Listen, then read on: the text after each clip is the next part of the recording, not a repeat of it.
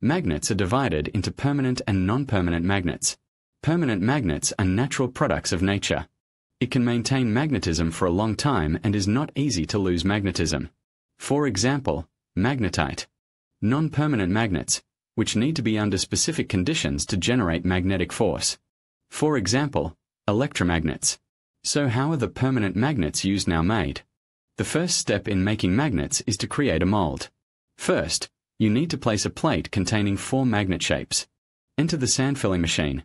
Wait for the worker to take out the model and smooth the dent caused by the top cover of the machine. Put it back again. This time, the machine will punch gas into the sand to undergo a magical chemical change that hardens in a few seconds, and now the sandboard has become a durable mold. These molds come in various shapes and sizes, and now the factory will mix various raw materials to make magnets, including copper, hook, silver, pure iron, aluminum, and titanium workers. All the material is put into an induction furnace, which creates a pulsed electromagnetic field. Then the metal is heated to close to 1648 degrees Celsius, and then stirred constantly to melt everything into a liquid, and then the liquid metal is poured into a mold made of sand. Because the gas of hardened sand is highly flammable, the mold will start to burn when the mold is pushed to the foundry, and then pushed to the floor on the other side, and the gas is burned out while using a sledgehammer to make the air weak and cooling the mold with a fan.